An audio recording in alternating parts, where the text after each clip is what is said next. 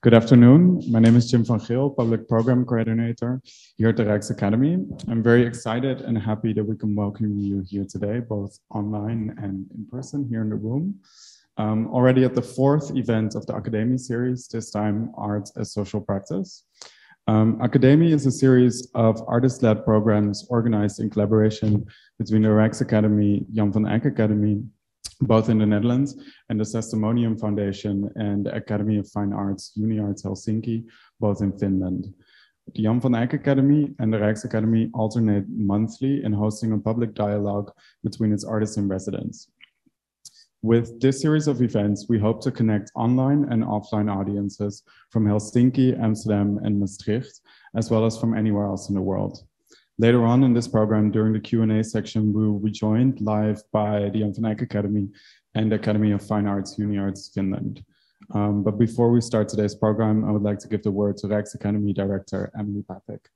Thank you so much, Jim, and welcome everyone, both here in person and online. It's great to have an event that can be both physical, bringing people together, which hasn't happened here in a while, and to be able to extend to our partners and audiences outside of the space. So we're really happy to be convening the fourth of this Academy series. This is the second time that we've convened it at the Rijksakademie. And we really appreciate the opportunity of this platform, which enables us to bring together resident artists and alumni and to profile projects that are being developed here at the Rijksakademie. The subject of the event today is art as social practice, and this grows out of the establishment of our social practice workshop, which we founded last year at the Rijksakademie, and a number of projects that have been in development over the last year in association with that. Jim will be introducing the event a bit further. I just want to say that we very much appreciate the collaboration with the Jan van Eyck Academy, with UniArts in Helsinki and the Testimonium Foundation, and the creation of an experimental digital platform which enables artists to experiment and share their practices. So I'd like to say thank you, especially to the Testimonium Foundation for making this possible, as well as to their partners for their collaboration and of all our participants. We're really excited about what this space will generate as we go forwards, and we hope that more artists of our residents and alumni will come forward with exciting ideas that they want to share with us through this platform.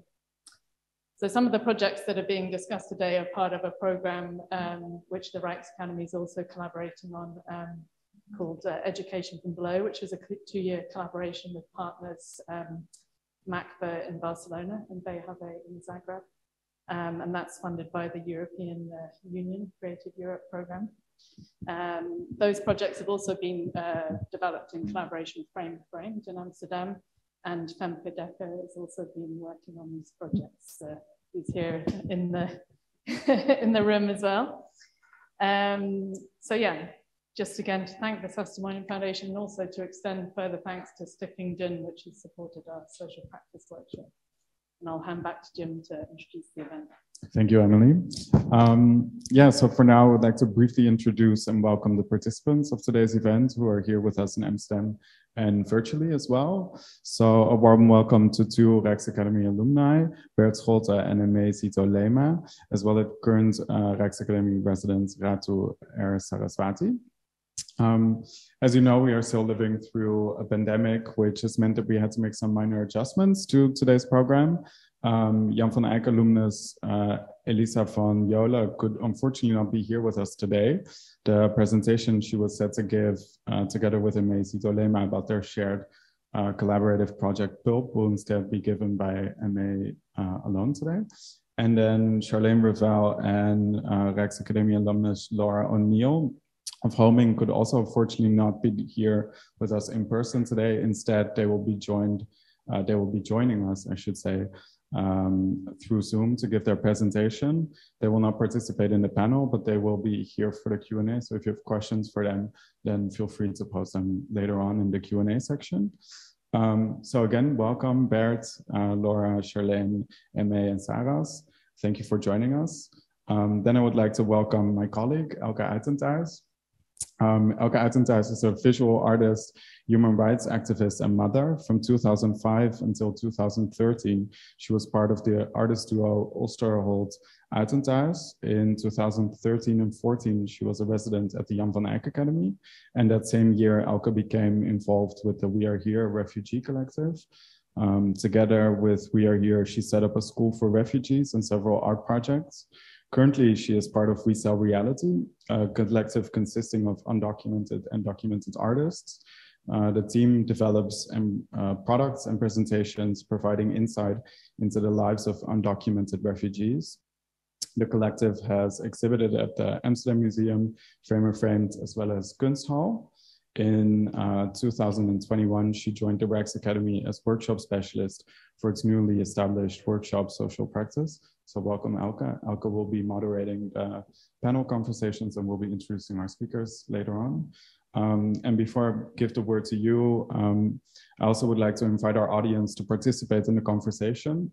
Online, you can submit your questions through the live chat, and for a physical audience here and at the two other locations, they can ask their questions during the Q&A at the end of the conversation.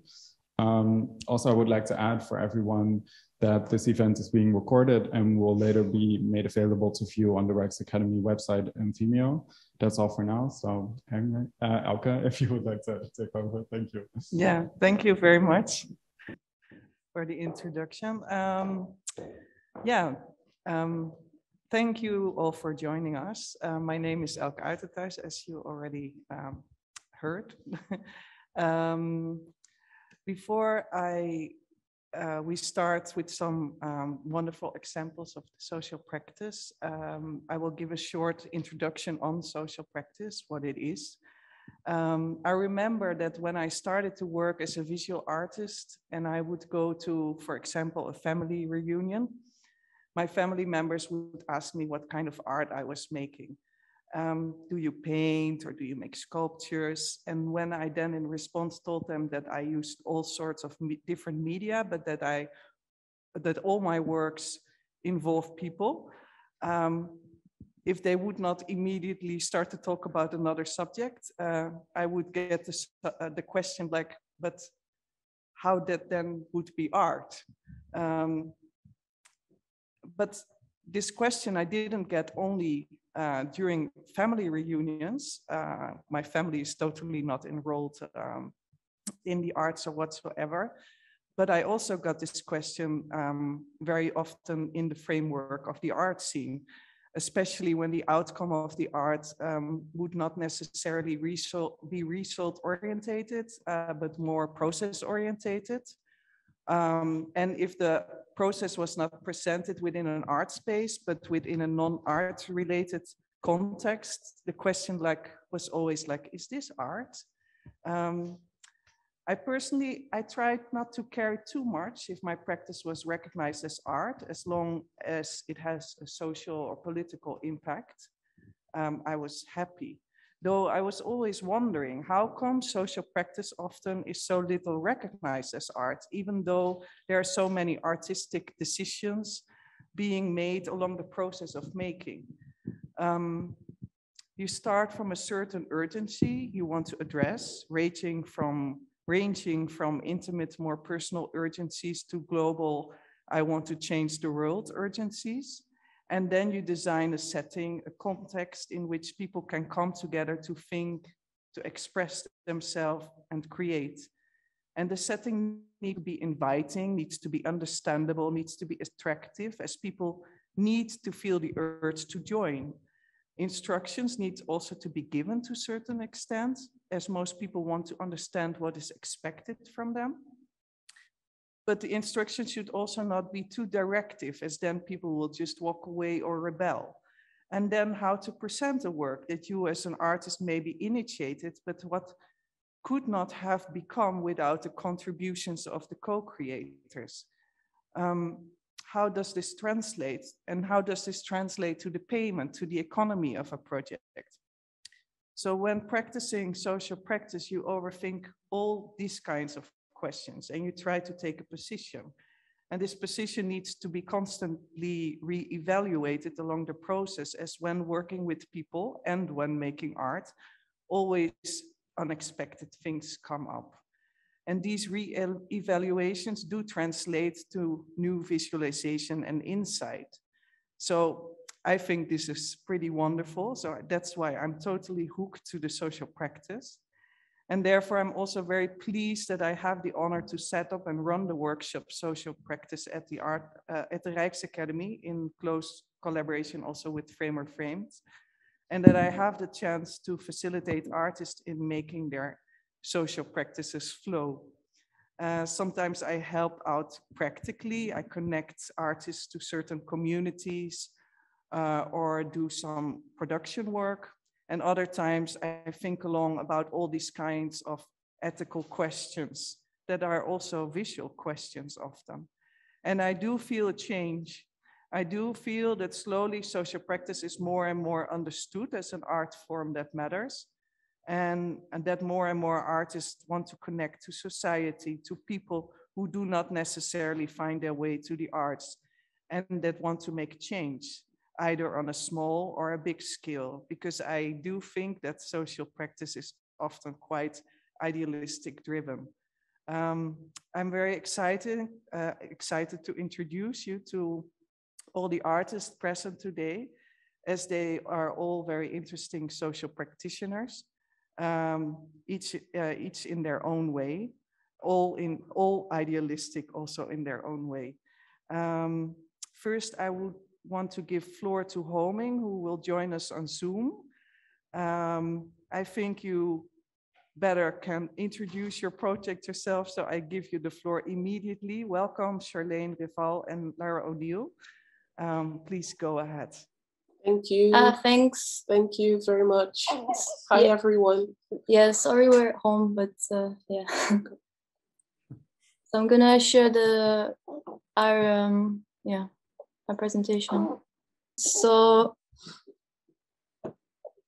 yeah, so we're homing, and so I'm Lauren, that's Charlaine, and she's a psychologist, and I'm a visual artist, and we've been collaborating now for 2 or 3 years, and we currently have 2 newborn babies, and it's a little bit awkward, but anyway, so yeah, we've been doing a few different projects previously, and this is some images of our project at where we worked at the Eye Film Museum and with Framer Framed, and it was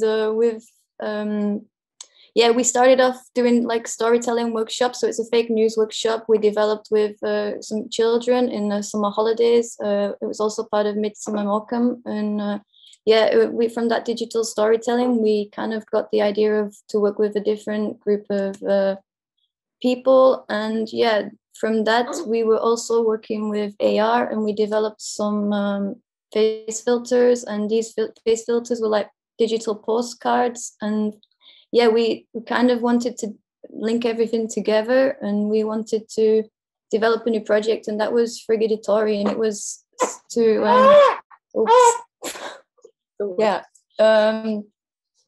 you okay? Yeah, go on. But you can see it as well. Sure. But but it's your part. Go on. Oh, this is sure. It's okay. It's okay. Yeah. So anyway, we started with Frigidatory, and we started to work with the elderly Suriname community in particular, 65 and over, and it's a generation that was So that's when we wanted to start this project. We wanted to do something for the elderly Suriname community because during the COVID we had a lot of restrictions, and the elderly were not capable of visiting their relatives overseas. So first we thought, okay, how can we enable them to contact their relatives? So we could do that with digital postcards. And at the same time, we thought, so we wanted to initially bring people together, especially the elderly Suriname people. And that's how we got into contact with artists and social practice education from below. So first, what we did as first was collecting stories at home at people, because initially we wanted to bring people together in a location, but that wasn't possible with the COVID restrictions. So we went to these people's houses and we collected their stories, their life stories. And so... and we got different pictures, and we also got objects given to us to share and to scan and to use. And this was all part of the collecting stories, and we digitalized it in different formats. So we also recorded the stories from the people. And this is Bob, and he had a really interesting story. He was originally born in a town called Ganzi, and he had the image next to it is what happened to his village. So Ganzi is a village in the inlands of Suriname during the occupation of the Netherlands, and they wanted to build this dam, and they had to flood some villages. So he talked about the village, and he talked about that he wasn't able to visit his families. So that was one of the stories we started to collect. And yeah, from eventually we started to make different objects to integrate with more stories. We also made some videos, so it helped reignite different stories that have been lost as well. And the boat you've seen in the previous image is the Koryal, and the Koryal plays actually a central role in the in this whole project, because it's not only a way to connect, it's like in the inlands of Suriname, we use that as a transport thing, but it is also symbolizes traveling from one point to the other and make it possible for you to go from the one place to the other. So we developed a bronze Koryal.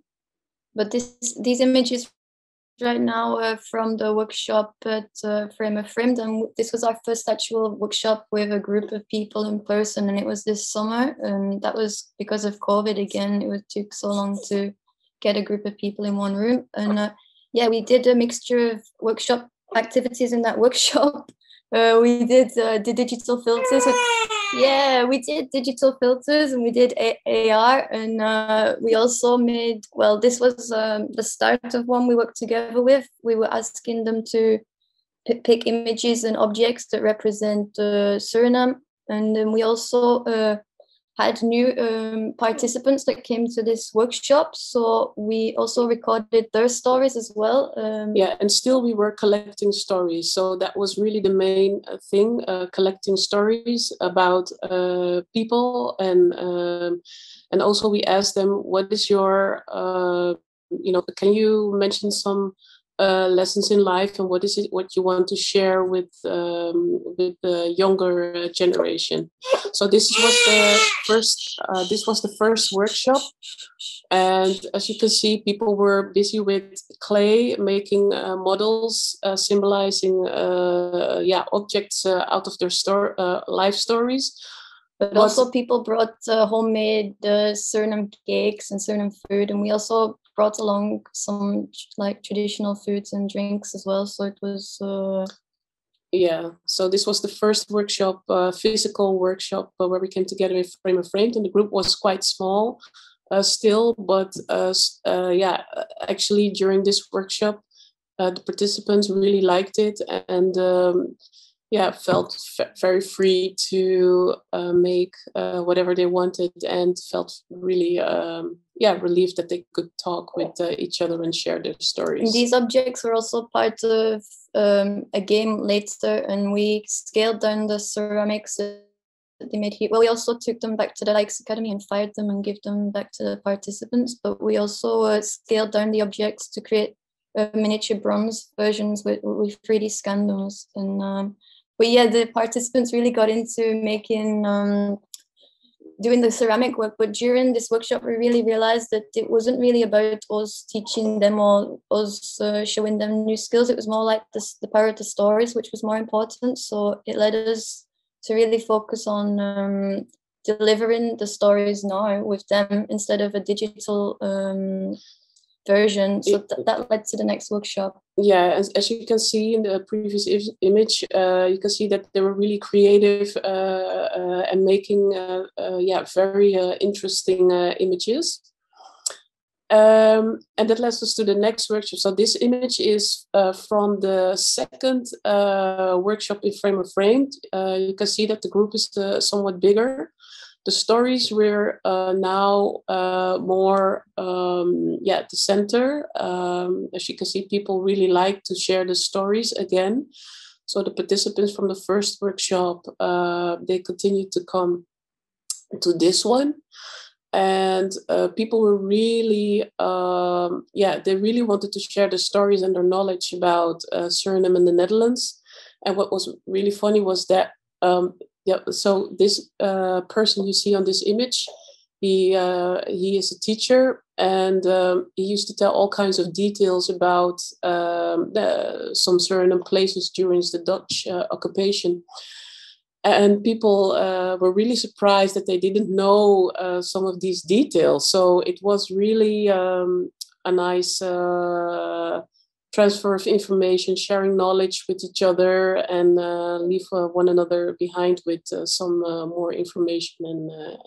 But it was really an active audience as well. Everyone was asking questions, and it was really a nice event. Everyone was really enjoyed it. And we also had food as well, which we organized so people we had a break in between the stories, and we had some food, and that also during the food time also generated even more conversation. So it was really good setting. It was really gezellig, shall we say. Yeah. So then actually via Frame of Frame, they introduced us to Amsterdam Museum if we also would like to have a storytelling event in the Amsterdam Museum. So we said, yes, why not? So we had like the third storytelling workshop in the Amsterdam Museum. The audience was somewhat bigger. And it was really special because we were in this space, the participatiezaal, as it's called, with the Amsterdam map on the floor. People sharing their hometown stories next to the Gouden Koets, the golden carriage. And that was really interesting. And what also was interesting was that it was a location where people could walk through. So during this event, you could see that people who visit the museum originally came and take a look, and they stopped by and they sat for a while, and then they, if they had enough of it, then they walked further.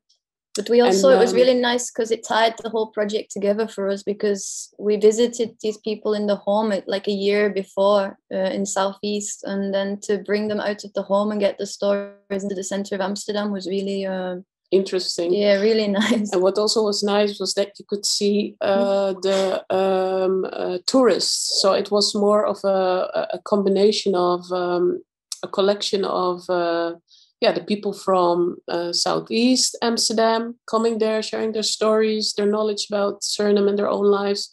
And then also tourists who came and sat and listened and could pick up some of the stories. We had a mixture of all the fabrics. So we had some of the maroon fabrics and the Indonesian, and we created some cushions, and we just placed it around the room. So it was also a bit more cozy and a bit more, like we took over the space a bit more. And we had 2 videos running in the room, one of Suriname from the 1970s and one of them coming over to Amsterdam from the 1970s. So it was like multi-screens, and also these created conversations that, from seeing the images that were like they've never seen for years before. So And we also took the bronze kajal there as well. And yeah, so on this image on the left-hand side, you see a piece of the bronze kajal again. And people actually thought that it was an artifact of the museum. But it was, yeah, we took it actually in the museum. And it actually traveled along with us. Yeah, as these people traveled along and took their stories with them. And we finished off the event with something really special for Amsterdam Museum. And yeah, this is an image of a traditional indigenous group of people called the Kalinyas. And what was very nice about their part of the story is that they really they shared some knowledge a lot of Suriname people didn't know about them.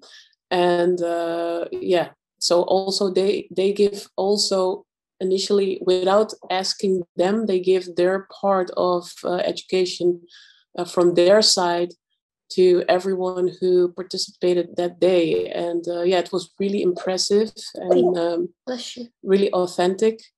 And that was a very nice ending of this project. Yeah, and it was really nice because he also talked to the audience and answered questions there. And he also asked questions to the audience and told us all to take care of the next generation and the planet. And it was just a really nice message to leave everyone with that day. And it was also a nice way to round up the project. And and the nice thing is also that they, the people who participated and who actually joined, they asked if we would like to continue these events for this year. So we said, yeah. And this is a bit of the video as well. You can see from. You have to close this. Okay. No, they can see it. No. Yeah. So that was home in sport of the art as a social practice. Yeah, that's us done. I think it was 10 minutes. Yeah, thank you for your presentation. I think we see you back during the Q&A at the very end of the session. So I'm curious what kind of questions come up. I think it was a very clear presentation, so thank you very much. I'm gonna now give the floor to Bert Scholten. Bert Scholten is sitting next to me, and he did a project under the umbrella of Education from Below in the Molenwijk. Molenwijk has in the Molenwijk there's a residency from Frame or Framed, and tell us what you did there. Okay, thank you. Well, it has been a longer project about the koekplank or the speculaasplank, which is like a woodcut, kind of a folklore thing from the Netherlands and Belgium, Germany, Europe, in different forms. And it's a board to make cookies in. So it's a woodcut and you push the dough into it, and then you hit it and the cookie falls out and then you bake it. And I've been working on it for a longer time, and first did a exhibition in Tent and made a music album about it. And I kind of took that music album as a starting to do several projects. First, there was also part of the Art of Social Practice project was doing these sessions with Rijksakademie residents, where I told stories and sang the songs for them one-on-one in the sound studio. So it was basically kind of like a radio session. So 2 microphones and a table full of the woodcuts. And I was singing these songs, and maybe we can show a bit of the presentation. And so these woodcuts, they are kind of historical objects, and they have a history in sacrificing. So from the start, they were kind of animals, like a bread shaped like an animal, and that slowly turned into woodcuts shaped like an animal. And over time, these cookies, they were used to make gifts, basically. And the gifts, they could mean various things. So, for example, you could give a pig to somebody, to a friend or to a relative, and then the receiver of the gift has to kind of guess what it means. And this game often also is, it's often between kind of a loving gift and kind of a mean. It can also be a bit mean, but mean in a friendly way sometimes, I guess. This is one example of one of the woodcuts. Yeah, these animals, they are often there. And there's different things like these are called rijtjesplank, which show like various images. And a lot, like I collected a lot of screenshots from Marktplaats, so in the middle, I bought it from Marktplaats for very like 10 euros. So they are kind of in between like heritage objects and like things that are sold in secondhand stores. And so the radio conversations were often about like, I would bring up the stories around them and kind of see what echoes back from these stories. So, for example, I also had a conversation with Saras, who is to the left of me, which was also really nice. And I think from what was nice, and I think that's generally what gave me the most from Rijksakademie, is that that you just get back a lot of different things from different views. So basically you share your stories and you get different things back. And so that was also with this radio project. And I'm still editing these radio sessions. And the other part of the project was the residency at Vreemde Vreemd in the Molenwijk, which is in north of Amsterdam. So it's basically a high-rise area which looks a lot like a park. So when you're on ground floor, you're basically in a park with high-rise in it. So it's often very few people on the ground, just 2 people walking their dogs, but then you feel it's very busy and very lonely at the same time. So it's a very interesting but beautiful neighborhood. So it was a nice area to work from. For me, I wanted to bring these cookies into these high-rise flats by doing workshops and by doing workshop with kids, asking them to. This is the cantina, by the way. This is still from the radio project, the Rijksakademie cantina, baking the cookies. Let's see how this works.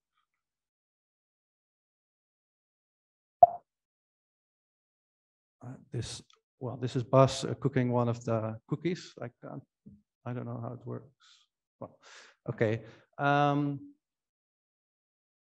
in the Molenwijk, I also used the songs in the end to do these balcony concerts because the workshops were very nice. But for me, often it's also, which I noted more often in these social projects, is that I kind of, there's this struggle always with reaching your crowd, and it's kind of a fact of life maybe with these projects, and which is also maybe the interesting thing for me about it. And in a previous residency in east of Groningen, in Pekela, I did a newspaper about local history and kind of brought it around. And there I noticed that my role really was kind of this outsider coming in, delivering the stories. And for this, it's kind of like feeling like becoming a dorpsgek, like the village idiot, maybe, and allowing yourself to be that in some kind of way where you feel happy yourself still.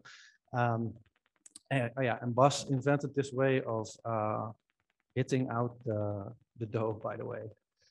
He's wearing ear protection, but he has his own way of hitting out the cookie because it sticks to the wood. The normal way is to really take the wood and hit it really hard on the table. So a real authentic woodcut you can recognize by the damaged corners. And so there it is.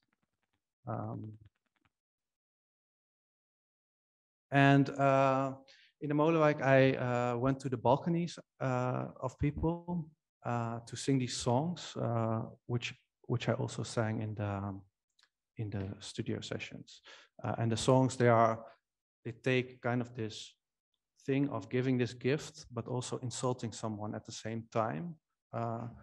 They have this kind of quality, which is also in the poems around Sinterklaas, which is very much within the family, and it's kind of on the edge of inside of the family and outside of the family. And these poems, they kind of reverse the power structure of the family, I think, which is interesting. So also the balconies were interesting to me because they are kind of in between the public and the private space. And what was very nice about doing these balcony concerts is that we found some people who welcomed me, and we came with my music amplification and stuff and a camera, and we shot these these sessions on their balconies. But we were also invited for a cup of coffee and tea, and basically the same thing happened as here in the Rijks with the various residents, like all these different stories around bread, around the history of cookies. Like everybody has this story. You just have to put it on the table and you'll have a story starter, which was very nice. And I don't know, it was just very, for me, I don't know, it was a bit scary. Like I didn't know what it was when I was doing it. I just went there on the balconies with one person of framer framed and one person of, there's also some shots in the documentation. And while doing it, I thought that the balcony was a stage for the people on the floor, but actually it was more of a stage for inside. So it was more of a, yeah, this was the setting basically. So often it was like a one-on-one or a one-on-two situation. I think most people were 3 of the family, and then me and the other people of the crew, like one camera person and one person of framer framed.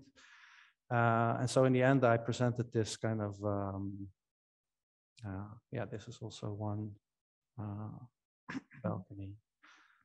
And this is me, like in one of the last songs where I tried to make a kind of a sarcophage out of these woodcuts.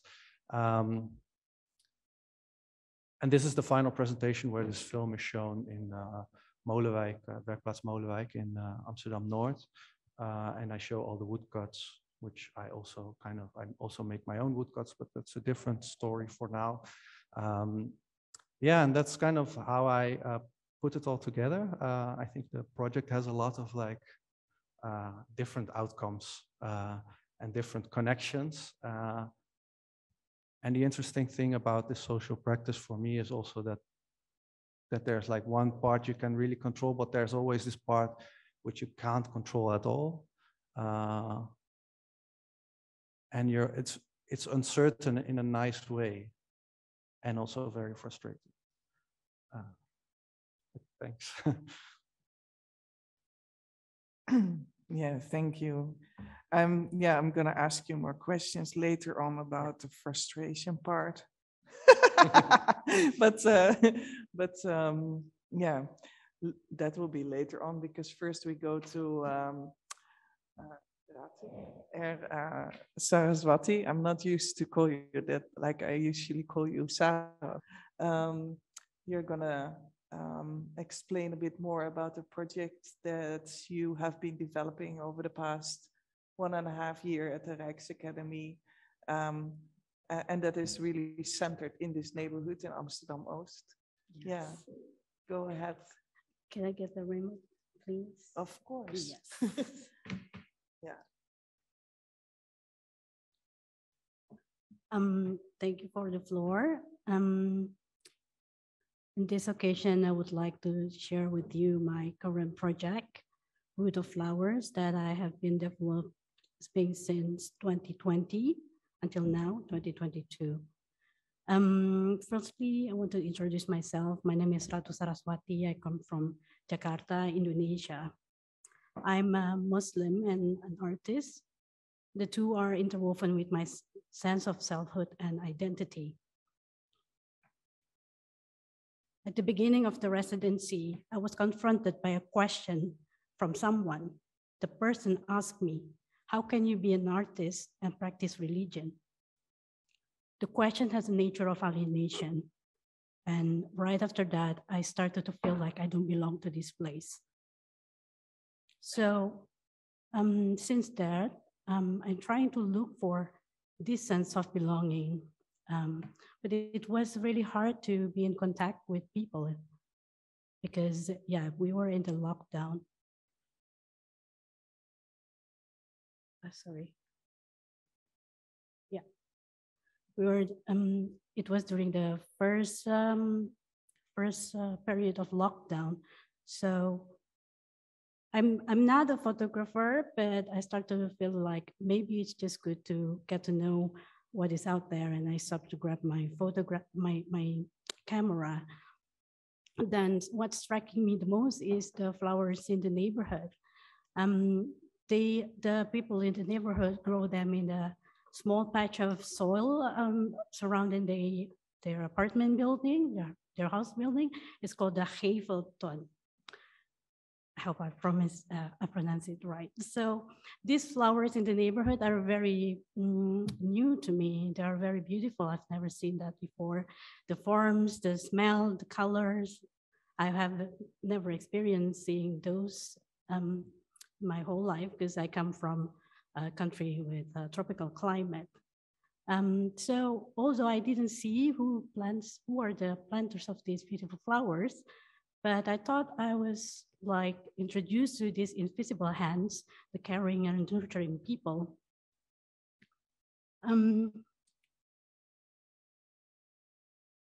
In one of the, so I keep doing this, taking pictures of flowers, and it becomes my routine in the afternoon until one time in autumn, in one of the intuitive walk, I came to this monument. So at the time I came to the monument because I wanted to observe this initiative by the Amsterdam citizen, where they laid this sea of flowers for the teacher named Samuel Paty, who were murdered in France after showing the caricature of the Prophet Muhammad in his classroom. In my past experience, I used to be a teacher too. I was a teacher, and I never thought that the profession could be dangerous to anyone up until that time in 2020. So if you're not familiar with this monument, called the Screw, the monument symbolizes the freedom of speech. It was dedicated to the late Theo van Gogh. The film director was murdered in 2004. He was murdered after he made his last provocative movie about Islam, which many in the community considered as blasphemous. He was murdered in Linneostraat by an extremist. When I was there, just a few minutes after I arrived at the place, there are more people coming. There were like 20 of them. At first, I didn't know what are this gathering for, but then they start to reveal that these people lay some few more flowers, and they started to put some posters in the monument. And then I come to realize these posters are showing a lot of hateful message toward Islamic community. And there are many pictures that are very provocative too, but it was not that was more more of them that I thought, to me, is very hard to experience myself. One of them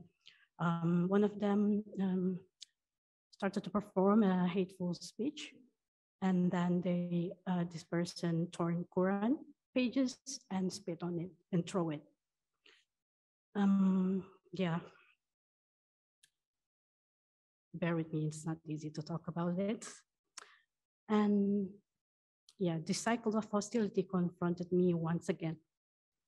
To be clear, I do not condone any of this violence I mentioned. So after those events that are seemingly serendipitous, I started to think again, what is the reason that I have to be there? Why I have to witness all of that? And then I started to think again and looking back on the route that I took on that day, to be precise, what actually brings me there. And then I set up my studio to be a place for the investigation. I invited people to ask around any background of this place or the historical background, to understand what are the symbols in the posters, or even just to talk about what are the flowers meant to this society. And then when I take a look again by the map, then I start to realize it was all begin with the flowers in the neighborhood. It was during the springtime that I started to understand what compassion is through these nurturing hands of people who plant the flowers. So I printed the photographs. Of the flowers that I took the photos during the spring, and then I wrote some message at the back of each paper. It was a gratitude message that I wanted to give back to the neighbors, to say how grateful I am to be able to see this beautiful flower, because that somehow it makes me feel like I'm welcome in this place. And so, yeah, so I dropped it to people's mailbox, and then some people responded. It was very nice to start to have contacts with people who live around me. So this is all the neighborhood that were very close to the Rijksakademie and the house that I was, that was assigned for me to live. So it's just around the radius of 2 or 3 kilometers around. So then it was very interesting to see, and I started to hear more about this neighborhood. For example, there's one story about the Engtebrot, the canal area nearby. And I talked to one of the neighbor, and she told me about the story when there was a sinkhole in the neighborhood. There was a sinkhole accidentally happened in the 2017, and then she turned that certain sinkhole into a garden. What an admirable thing to do, to turn a tragedy from tragedy to beauty to share with others. As the person said to me, it's about to change the disadvantage to advantage, like what Johan Cruyff said. And there was also, I received irisisms from my neighbors. And this spring, I would like to give it to another neighbor so we can have more irises in these corners of the neighborhood. One family invited me to sit and enjoy lemon meringue pie with them. And also, I have become a very, very good friend with one of my neighbors. We went to museums and galleries. And following the trace of flowers, one time I went to nursery, tulip nurseries in a Gilo home, and then where I met a young man who works there. And I invited them to my studio too. And we discussed about many subjects, from the floriculture into discrimination in the Netherlands. So there are so many things that I come to happen to have this discussion because that I come from started with the lens of flowers. So last year in 2021, I came back and visiting again the annual commemoration of Teofano once more. When I was there, I was by myself. I was with my camera too. I see there were less people coming that year. And maybe there is no direct causal links with my project at all. Maybe it was the weather or something else. But however, that has inspired me to write this parable. I will read it to all of you. Parable of the pilgrims. In the first year, a woman encounters 20 pilgrims gathered as statue. They speak no parables, but instead they tear its pages and spit on it. She is paralyzed with shock for 15 seconds, then she flees in fear. In the second year, she sees 10 pilgrims. In the 9th year, she sees 1 pilgrim. In the 10th year, it is only her. Lastly, this is a picture of a daffodil that grows in my studio right now in this winter. I received it recently from a visitor of my exhibition in Open Studio last summer. When I look at it, I thought to myself, I may grow too. The bulb has become a plant, it has bloomed. There are always ways to pollinate transformations, to be caring, yet also to be critical. So that's what I learned from the flowers in the neighborhood. Thank you. Yeah, thank you. Thank you very much. Yeah, and then the last but not least, Aime, Zito, Lema. You did a project under the umbrella of the Education from Below together with Elisa from Joolen, but she's unfortunately not here. So you have to do it by yourself. Yes. Present Pulp. Yes. Yeah, I'm looking forward. Thank you. Yeah, so like Elke just said, this is a collaboration, a project we've been working on for some years together with Elisa van Joolen. So I'm speaking here on behalf of the two of us. I would like to have the oh yeah.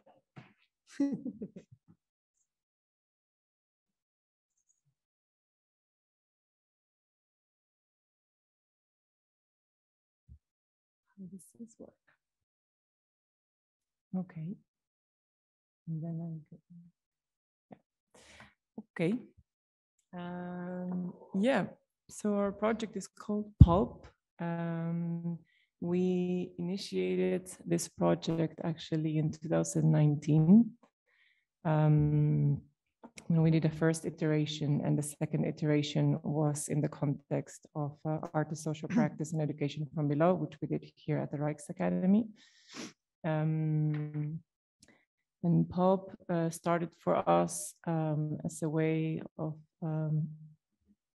actively doing something with questions that we had that were related to modes of consuming, modes of production, and particularly in relation to the clothing industry worldwide. And also to try to propose or to imagine ways of I can't find the word, transforming material. So thinking of natural resources and material resources, and thinking of way of using and reusing them. So we initiated this project, which started as a workshop, and we invited children, a group of kids, to first gather clothes from themselves or from their relatives, and to donate these clothes to us. So these are some examples of the clothes that we were gathering. And with these clothes, we went to a mill, very old paper mill here in the Netherlands, in Loenen, where they have actually, they still practice a very old technique of making paper with rags, with cotton rags. So we went to the factory and then we talked to them and asked them if we could bring our own clothes, if it would be possible to recycle them into paper.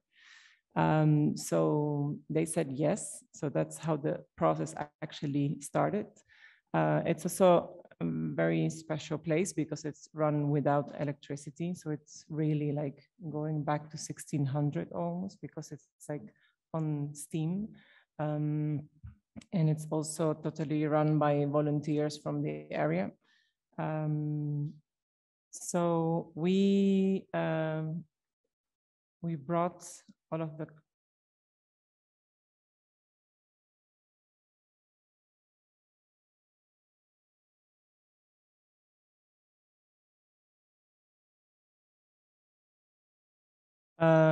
yeah, so here you can see how the factory looks like, or the mill.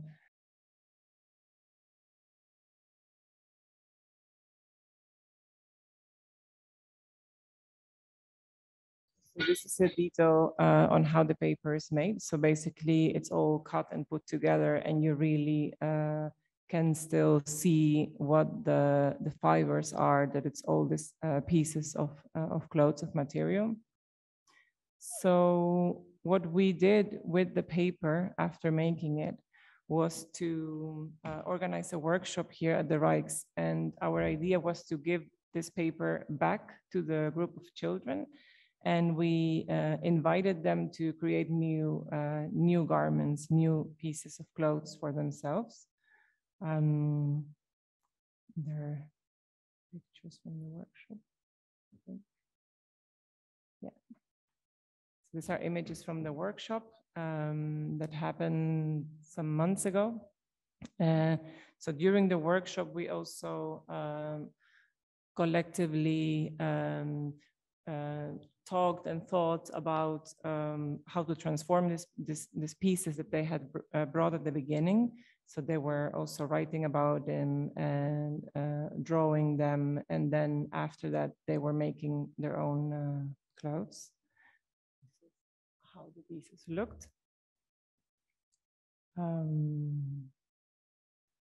And so the project has two parts. One part is the first and second workshop, which we did with the children, and the recycling of the garments and creating the paper and bringing that back to the children and inviting them to think a different way of dressing yourself. And then we now are working on a second part of the project, which is actually a magazine. And our idea is to create a fashion magazine in which you are not having only the image of the garments, but actually that the paper itself is the clothes. So we started to research into that, how we could print on this paper and what was the content that we wanted to have there. We are collaborating with graphic designer Elisa Clement, who is designing the magazine, and work with Janneke van der Hagen with a group of kids, and she was photographing them wearing the paper clothes. And there are text contributions by Maria Barnas also, which actually function in a way when we were thinking what kind of text and how text should work within the magazine, and also talking with Maria Barnas about it. We came up with this idea of also reusing words that were already existing. So actually the starting point for her texts are all word collages, text collages that come from old magazines. And how we are using her text is again as we see it as a sort of caption in relation to all the images. And this is the way we are including documentation of the workshop, which for us was also important, that there is that you can see within the publication how it was produced. So we have a selection of scans, the document, how it was made. And yeah, I need to round up. Yeah, so basically now we are working on this, and the biggest challenge at the moment is figuring out how to work with this material, because usually you can design something and then you choose a paper and then you print it. And right now we have been going through a process of a lot of disappointments because it's very hard to print on it. So it's actually just trying and also making decisions that are very closely related to the possibilities of what the material is actually giving you. So it's in a way a reverse process. So that's where we are right now. Yeah. Yeah, thank you. I wonder, because like your project is, on one hand, it's very socially orientated, working with the children. At the same time, it's also very material based, in the sense of like working with these clothes, working with this paper. What does feel more? Is there one thing that feels more dominant within the process, like? Or is it like is it balanced out? Where's your main focus, or do you have a main focus? I think it's a relation between the two, because the process of how this paper is made, I mean, if I understand your question, like this paper could also be done with just us collecting clothes and making the paper. But for us, the question is also, how is this paper being made? Who is joining the process? So it's also very much about this collective journey that we went with, also inviting children to create something that actually we have no control on, like how the clothes were made. That's that's their part. So I think to us, it's very much about the two aspects coming together. So it's not that the work is the magazine, because that's a result. The work is actually all the steps that happened in the last years. Yeah, and how important it is that the participants get the underlying, I don't know, a concept that you have about recycling, the transformation of the material, and sustainability. I have been at the workshop, and I'm always wondering about this kind of thing. Like, as an artist, you have like big ideas, but when you involve people, like they how do you deal with this kind of like educational part of the project? Yeah. Do you try to teach them this, or is it more at the background? Yeah, I mean, I think this is very important for, I can imagine also for everyone working in this kind of practice. Of course, I mean, we didn't do, you were there, so we didn't give like a lecture first or explaining, but what we wanted to give is actually the experience of really doing something else with that material. So it was very practical, but they were the ones, I mean, the clothes belonged to them. So that was also important. It's not just anything, but it was something that they had, they brought that, and we had transformed that into a new material, and they were giving that new material also a form. And I think the challenge was also trying to have the kids think in a different way about what a piece of garment can actually be. So that was our maybe also, one of our main interests in trying to open up this idea of what it actually should look like or what it should be. So I think in these processes, there is a lot happening that maybe it's not educational in the sense that, they learn this and that about recycling or about the damage that the clothing industry is bringing into the world. But it's more, it's smaller. It has to do with them and how they relate to this material. So they saw this process and they created something different with it. And I think that was our choice, or like to try to give them that. Yeah. Yeah. Yeah. Yeah. You mentioned opening up, and you mentioned frustration about opening up. Sometimes like it's quite hard to involve the people that you want to involve. And I thought like interesting in your project also is that you, as you describe the tradition, it's a family tradition. So it kind of needs maybe also some intimacy, and you are being dropped in a neighborhood where you actually don't know somebody. And then you start to practice a tradition, or to find a connection through a tradition that is quite intimate in its essence. And here at the Rijksakademie, it was maybe therefore also more easy because the intimate relationship were already there. How do you, because I think it's quite interesting the way you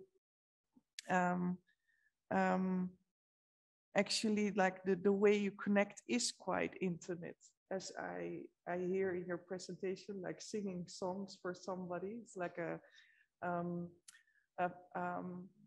personal concert. Like I would be so honored to get one once.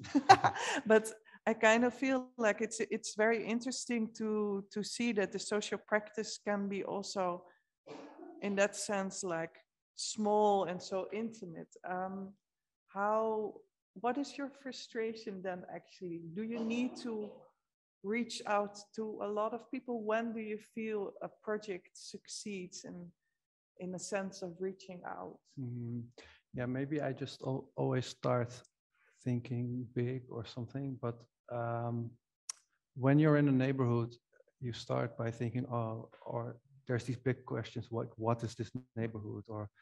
And it's like, I'm not really interested in like giving an opinion on a whole neighborhood or a whole village. Like it's not doable for me as an artist. And and it's interesting that you say like it's about the family, and because I think if you talk about any tradition, or like the most like talked about tradition, like Sinterklaas is like also like a festival now. It's a bit like a Lowlands, or with the TV registration. And so for me, it's interesting to bring it back to that family scale. And yeah, that's hard because also like, obviously I'm not in my own family there. I'm this outsider. So you're always kind of this outsider coming in. But I think also this role as an outsider is quite, it can give you like also, it can give you some points of view maybe, or ways in. I don't know if that answered, like, what was the question again? I don't know. It was a long story. How was it perceived by the people that you got in their houses to make do the songs, for example, the concerts on the balconies? Yeah, I think there's like conversations in advance, like where I already start telling a bit about the stories, but mostly, I didn't want to come in like saying like, this is my story and here it is. First, I think it was just logical to just listen also, to get to know each other a bit. So I think that was also very interesting to me, and in that sense, it also having these conversations in advance or during the songs also in of the performances, I also kind of, yeah, the songs are quite like they are not like structured like couplet, refrain, first, chorus, the kind of pop structure, but they're kind of more open-ended. So I can kind of improvise over my own. It's just like a backing track and a microphone. And some songs are really like they have a lot of space for kind of adaptation. Yeah, so it's also more interesting musically for me to keep it a bit open-ended at the musical side of things. So there's room for like conversation within the songs also. So that was also quite interesting. So to kind of add this, it's also in the video where you kind of hear these conversations or stories coming back. So the people that are actually where you are like where you're doing the concerts, the conversations are immediately translated to the songs in the song somehow. Yeah, in some situations they were. Yeah. And in the studio sessions, it was literally also about translation because all the songs are in Dutch. And for me, it was important. And like translation has always been kind of this thing I can't really do well. So for me, having these conversations and then singing a song in Dutch was a way also for me to translate the context of what's happening, or to find a way to translate or to find words around the work and not literally translating the kind of sometimes very dull poems that they are, or very like it was always a thing I kind of, if I started doing it, like it didn't work. So that was like, I think these conversations brought a lot of perspectives about like different breads, or for instance, like Saras mentioned, like these crocodiles, these bread crocodiles from Indonesia, which were very nice. Like I didn't know them at all. So I think, there were things added to the work for me, and that was very nice. Yeah. So the people that participate, the audiences, like which is actually both in one, kind of like adds to the story writing in a way, and I think that also links very much to your practice. Your work is very much about storytelling, and the people you approach kind of become part of the stories that you then again perform. How they are involved? Are they aware that they are part of the story? Well, because in the story itself, I don't really mention about individual. I mean, like the stories that I'm writing now in the form of parable, I do not really clearly mention any characters. As if when I discuss the stories, the anecdotal stories that I experienced with my neighbors, I just thought like if I want to share the stories, it should be, I have to respect their privacy, as my relationship with them is also private. And I know that in this society, in the Dutch society, it is important to feel that sense of individual. So with my stories, for example, how to connect this spring flower with the autumn flowers. Well, when I wanted to talk about these autumn flowers, of course, it's not like I'm going to talk about it right away with my neighbor, that there's these things going on in Oster Park, for example. Well, I have to get to know them well, then to finally talk about these matters. Well, it's not easy because it's not easy to build up a relationship. I might come close with one or two, but what about the rest? It's about like, we'll see how it grows. It's literally like growing plants. I couldn't force it. Yeah. But so you keep like the people that actually co-writing your story, whether they are aware or not, you keep them anonymous. Yes. Yeah, and that is like a clear decision. How do you Aime, like how do you deal with forms of representation of people? Like how do you make them, like do the children, are they visible? Do they have a choice to be either visible or not visible? Visible as in present in the images, or in which way? Yeah, I think I mean it that practical, yes. Yeah. Well, when we presented the first project in 2019, we actually invited everyone that had participated, and they were wearing the clothes at the presentation. Now, because we are busy with the magazine, so it's like a different kind of situation.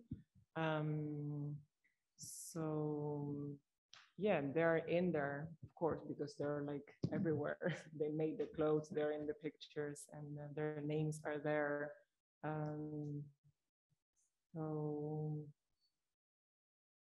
So yes. Yes. Yes. Yeah.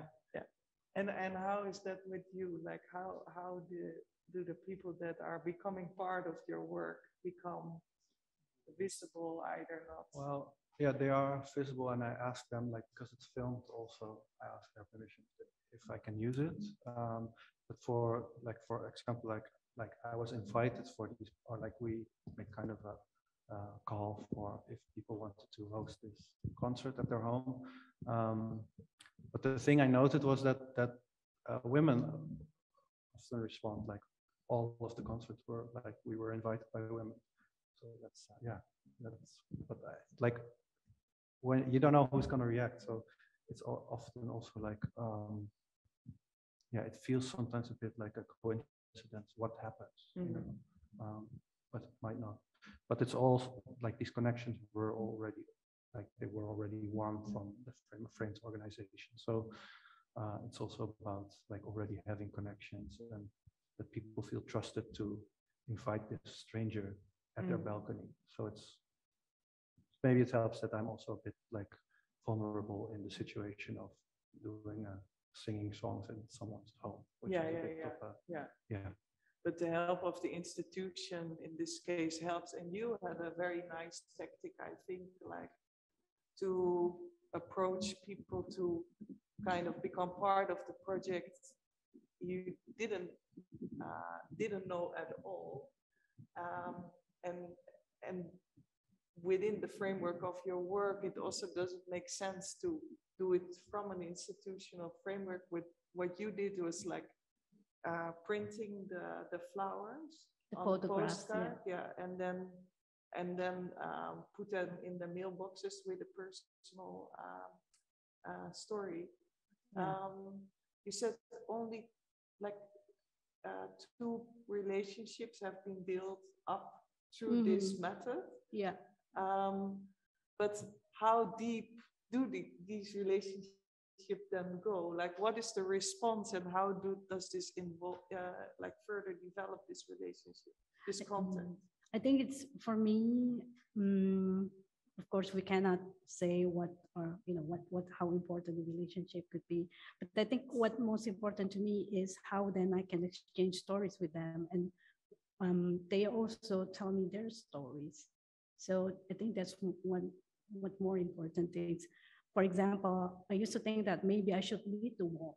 Maybe I should lead the walk to the route with my participant. But now, when I walk with my neighbor, she lead the route, and we go to other places, and that's also possible. So it's not only about like what I want to do. Yeah. And that is maybe also a conclusion. I guess we need to conclude right now. Yeah.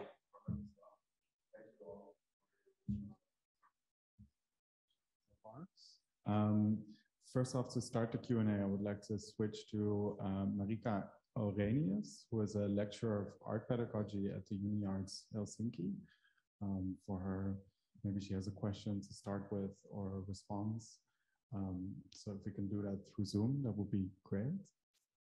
Hi, everybody. You hear me? Yes. Great. So thank you so much for these very rich presentations and different social practices. I really enjoy seeing this. Would love to hear much more from all of you. I find this difficult to make one question. I really would like to give this short time to our students or anyone who wants to ask more. But I have to say that I'm really touched about this connection, this personal engagement, which is in each project, of course, the main part, but also what kind of frustration it can bring up in the process when you don't know how it continues. But this is, I think, always present when we are doing our artworks, but probably more in this type of works. As somebody said, I think it was Aime, that you don't know, there's a lot of happening, so it's not always spoken out what is the kind of pedagogical part of it. But I'm quite sure that this art practice-based pedagogy is actually the best one you can kind of get out from this. And it's not always clear where it happens. We don't know here at the Academy of Fine Arts when our students are learning which teach, you know. So I think this is the kind of question mark still, that when the learning or process or pedagogical achievements are made. And also I found this very touching, this Ratu's story about the two personal things probably happening in this personal engagement, and very, very violent and I think very harming situations. So that might wipe away all the idea of pedagogy, because the realism or reality comes and kind of eats up that project in that point. So these are kind of turning points which stayed in my mind.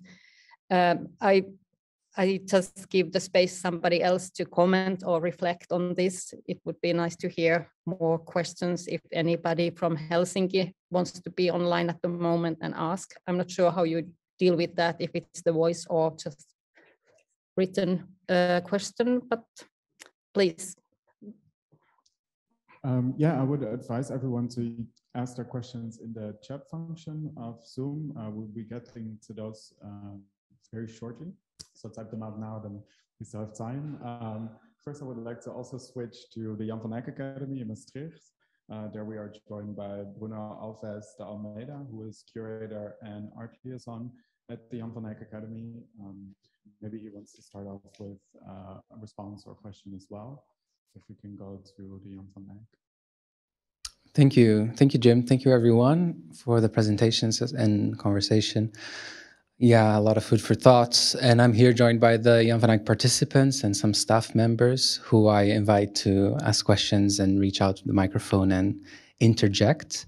I'd like to start maybe with a more general question, or just to give you an opportunity to elaborate a bit more on something that I'm excited about, which is this relationship between the short-termness of being in a residency and also this dislocation for many artists that come to a place in the Rijksakademie 2 years, in the Jan van Eyck 11 months, and in many other residencies even short, and the relation with the long-termness of social practice or artistic projects that are dealing with these communities and these complex questions. Of course, I'm generalizing, but I wonder if anyone has any personal experiences or ideas about this correlation. And I was specifically interested in hearing more from maybe Elke about this component that is very interesting at the Rijksakademie as a residency, which is a social practice department, and also how through this component and through the ever-shifting residents is the Rijks also trying to connect to the locality. And if I know it's still very fresh, the initiatives, but if you could also elaborate a bit more on how you see this relation between the long-termness of that institutional project with the short-termness of the artists and practices that you host. Shall I first respond to that question, the last question, or you want to respond to the short-term versus long-term relationship with people, and then the short-term practicalities of projects. Yeah, I find it a hard one too, because every project is very different, and I think it has to do also like with expectations or expectations that you set yourself. Sometimes I notice that I myself set very high expectations of what I should bring or what I should, and it often kind of makes me stuck. So yeah, but it's a hard one, which I often think about. It. Like last weekend, I was often talking to a group of podcast makers who were dealing with the exact same issues of like making a podcast about somebody's life, and then like should you be invited to their personal parties or not? Is this a border you cross or not? And then as an artist, you have a bit of a different role as a journalist, maybe then. But yeah, I don't know. Like I don't have a clear answer. I have more like I try to sense it in the moment, and it's yeah. Rijksakademie for me, 2 years was very long. Also. But for instance, in the Molenwijk, I was for 3 months. Yeah, and then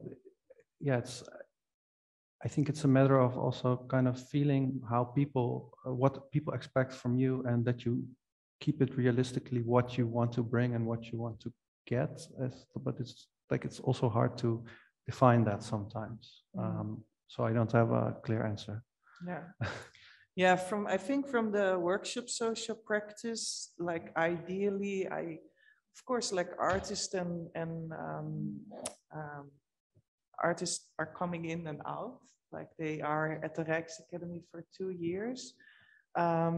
They often work with, if they practice the social practice, they work with communities or organizations, and if I facilitate them, I prefer to keep in touch, and by that, like building up also a more sustainable network. I think besides like one part of the social practice is of course like or the workshop social practice is that I facilitate the artist if they come to me with questions. But also, what I also do is like I build up this network. Like I start from here and in the neighborhood, the direct surroundings, and hopefully, like it will grow and grow. Though the focus is more on quality of relationships than the quantity. But I think that the workshop social practice could actually like create some kind of sustainability within this fluctuating environment where artists come in and leave after 2 years.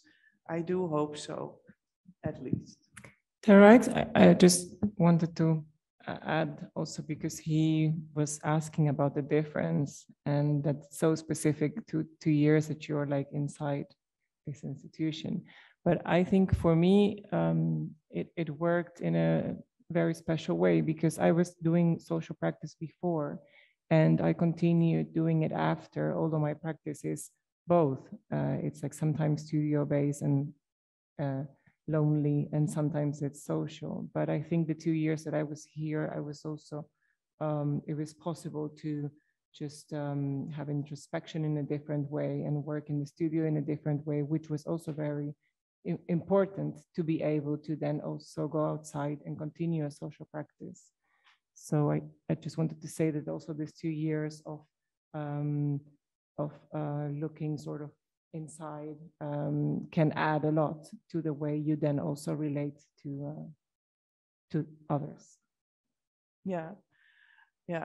And I think this is also for all artists like different. I mean, like I know Sarah's was really like eager to get contacts out of like and build up relationship outside the walls of the Rijksakademie. Yeah, I thought because when when I get into the Rijksakademie, I don't only think about doing my activity because I'm at the Rijksakademie itself, like specifically in this building, because then I know I moved from Jakarta, where I used to live, to this city, Amsterdam. So this becomes a new, I must say, like a new place for me to also to grasp what it is to live in this place, especially the one that I always pass by. Like I went to the supermarket, I went to this corner of the neighborhood. So that is how I try to think about to engage outside of the studio. Yeah, you want to know where you are. I think that's also probably different with people that coming from other countries. Are there more questions? Yeah, we had one question come in the chat for Laura and Charlaine. So if we could also go to them on Zoom, that would be great. And the question was regarding participation with a group who comes in from the neighborhood. How did you encourage participation and make participants feel ownership in the project by telling their stories rather than an artist coming in to give them an experience? You mentioned that you didn't have lots of participants in the first round, but more in the next round. How did you grow the interest in participation?